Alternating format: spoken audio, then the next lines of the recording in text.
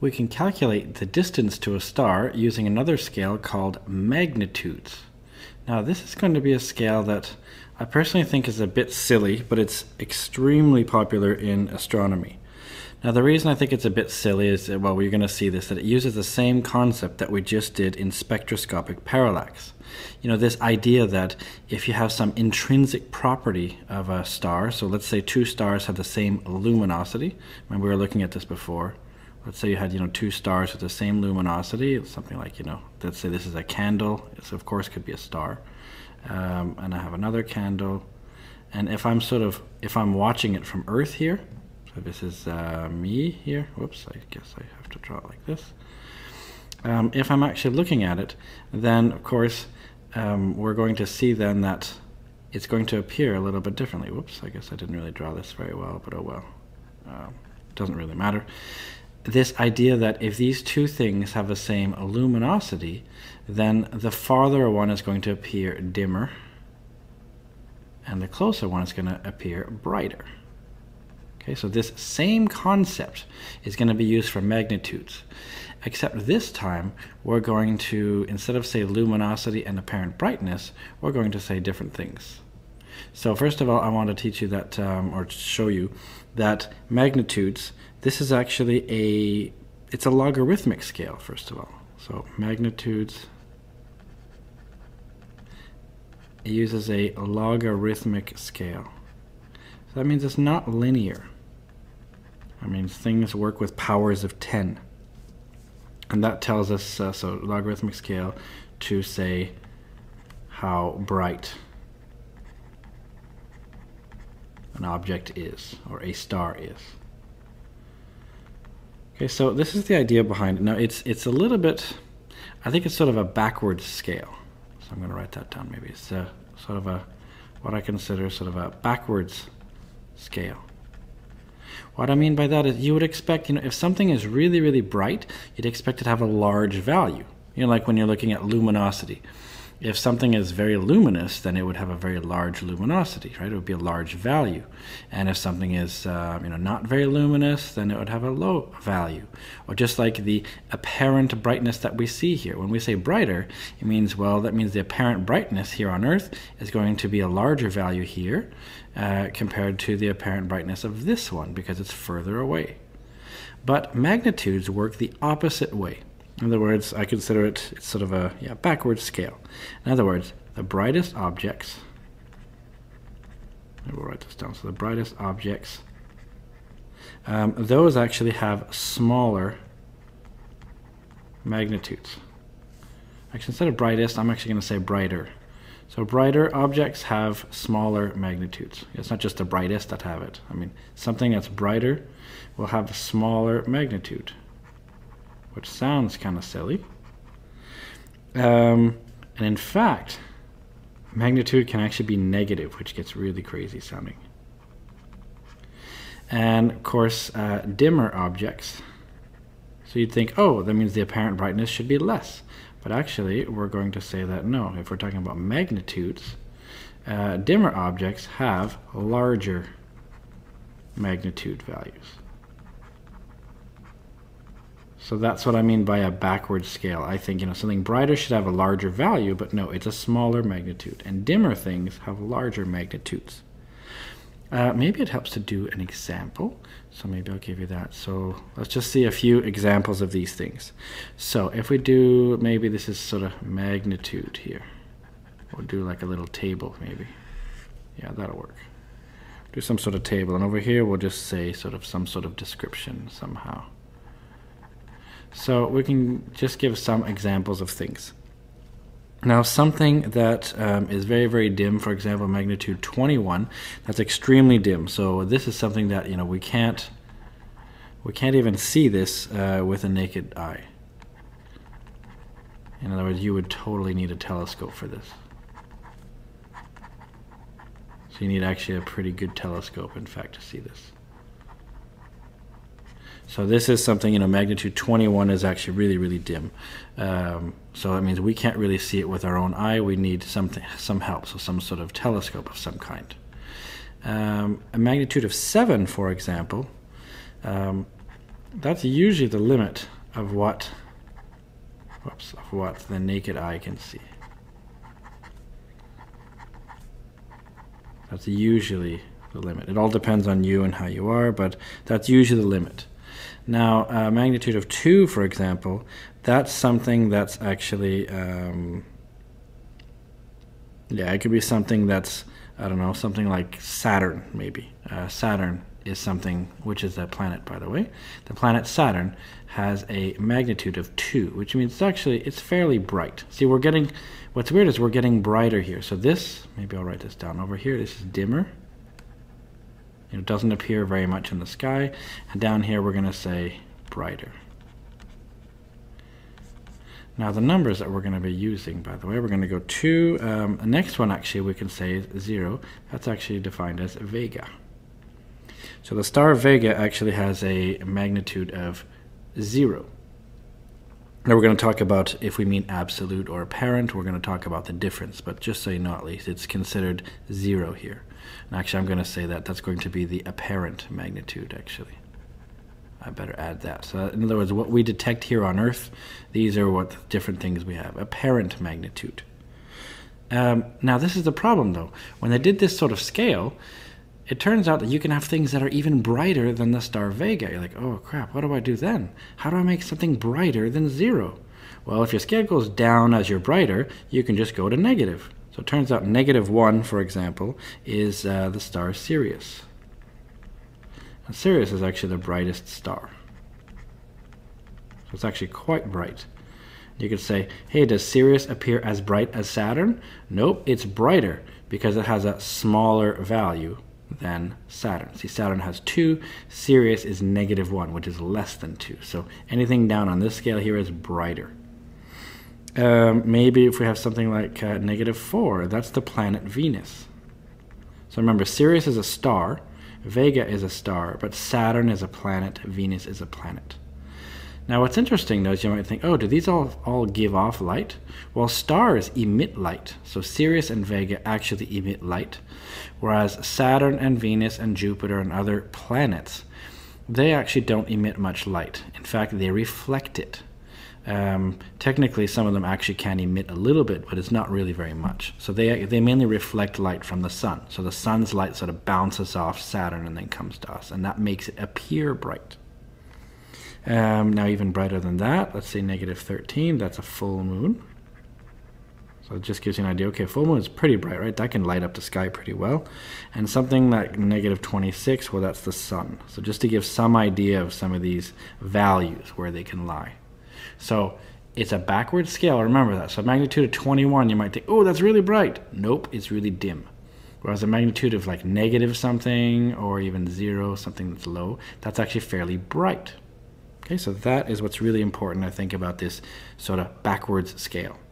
Now, astronomers use this scale all the time. So when you're actually looking at things, in fact, we do different magnitudes depending on the filter we're using. So we can have different color magnitudes. It gets kind of complicated sounding, but it uses this sort of idea here.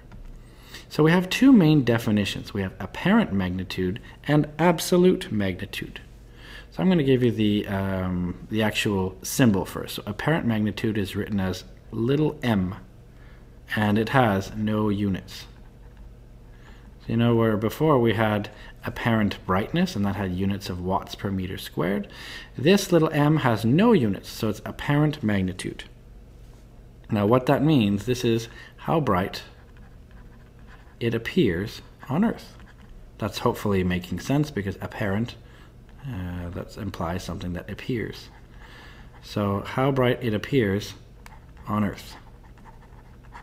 In other words, look up at the sky, how bright does it look? Does it look really bright? Then it has that apparent magnitude.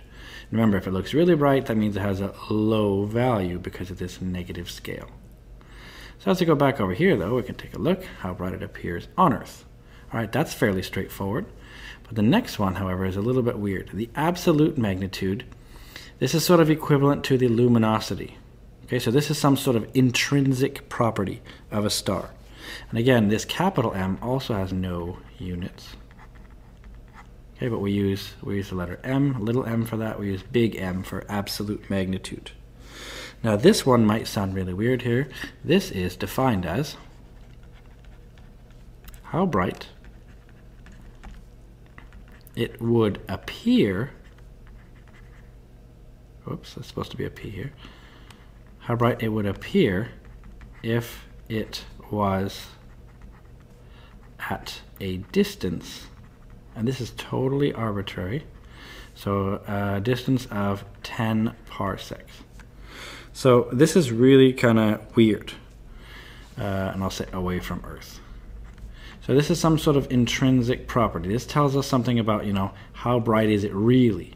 Because again, what if it's a really bright star, but it's really close, really far away, it might appear really dim. But a bright star that's really close to us will appear very bright, right? So it sort of tells you about, this is sort of equivalent to, we were learning this before, let's put it in green like this. This is like apparent brightness, and this over here, that's like luminosity. In fact, these are similar to each other. In fact, we use the same idea. All right, so this is some sort of intrinsic property of the star. This luminosity tells you how much does it really emit. Well, that is the absolute magnitude. Whereas this one here was what you detect on Earth. That's what you detect on Earth. Okay, now I'm going to just remove these because I don't want to confuse things here. So, if we look at this then, this may seem really arbitrary, and it kind of is. What we do is we say, if we took this star and we placed all other stars, including this one, all at the same distance away, then we could really compare which stars are actually more luminous, couldn't we? Because if we actually saw, well, if they're all placed at the same distance away, then one that appears brighter would actually be, more luminous. In other words, it would kick out more stuff, right? It would have more power emitted. Or you could say it would have more energy per unit time. Those are all the same thing. So this sounds like a really arbitrary thing. And I'm going to show you the equation actually that we use. Okay, so here's how we use the method. The method that we use, well, it uses this equation right here. So it goes like this. M minus capital M, that means apparent magnitude minus absolute magnitude equals 5 times the log of, in this case, it's d over 10. So this is the equation that we use here. This is it. This is the important one. Let me just see if I can actually write in different type of pen here. So I want to make this seem really important. Can I do this? Yeah, so I'm going to put this in sort of stars. Haha, see, we're looking at stars. So this is the equation that we need to use. Maybe I better get back to the regular pen here. So what do these things mean again? A little m is the apparent magnitude. I like to write everything all together just to make sure that we have it all in one place so it's really clear. Capital M is the absolute magnitude. Again, no units, that's why I'm not saying in meters or whatever else, it's just an arbitrary scale. Log is just a mathematical function. You can take the log of something. And D, well, that's the distance to the star. But it's important that you know the units. So here it's in parsec. So it is not in meters. That's important. The distance to the star is measured in parsec if you use this equation here. I've seen lots of different versions of this equation, but they all essentially are doing the same thing. Now, if we go back to this definition that we had of absolute magnitude, we said it's how bright it would appear if it was at a distance of 10 parsec away from Earth. What I'm going to do, I want to just show you what that means here. In other words, what I'm saying is that capital M here is what the apparent magnitude would be if the distance was 10. So let's just try, just for fun, to set D equals to 10. Just sort of, it's just as a test. This is actually for absolute magnitude. So absolute magnitude. So let's just sort of test that out. So if we set D equal to 10 parsec, what would we get? Well, we would have M minus big M equals 5 times log of 10 divided by 10. That's what we would have.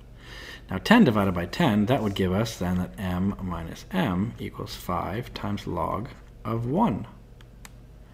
Now what log really means, this is a little bit complicated if you've ever seen logs before. What this means, this is implying we're writing this in log base 10. What this really means is that we're saying 10 to the power of what gives us 1. That's really what log of 1 means. That means 10 to the power of question mark equals 1. Well, if I say 10 to the power of 1, I get 10. That doesn't work. 10 to the power of 2 gives me 100. Oop, that doesn't work. 10 to the power of 0, however, anything to the power of 0 is always 1. So what that does, that tells me that log of 1 equals 0. Because of that, that means this thing right here cancels out. So now I have, well, 0 times 5 is also 0. Right? So even though this 5 stays there, 0 times 5, that makes this whole thing cancel out. That means I have m minus m equals 0. And if I want to then maybe move this around, I can say therefore m equals m. See what happens? So the absolute magnitude, it's defined such that it works with this equation. See, if I set the distance to the star as 10 parsec, then I end up with the absolute magnitude equals the apparent magnitude. That's why we could actually go back here then. Instead of saying how bright it would appear, we could also state, or we could say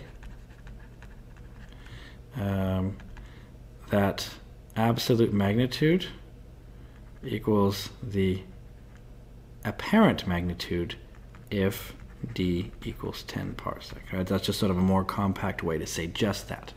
That the absolute magnitude is what the apparent magnitude would be if the distance was 10 parsec.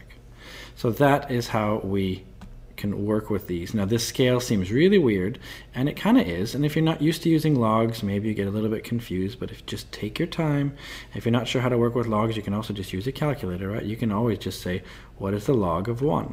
You could ask your calculator that. And log of 1 is 0. I just wanted to show you sort of how it works here.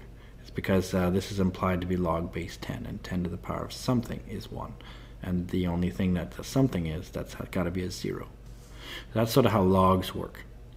If you're not sure how that works, maybe go see my videos on mathematics, because there I explain logarithms. But hopefully this makes some sense. Even though it seems like a backwards scale, this scale uses the same exact property as the apparent brightness and luminosity method. And it uses the same idea that something that's farther away will appear dimmer and something that's closer will appear brighter if they had the same intrinsic property. So in this case would be luminosity, or in this case would be the absolute magnitude.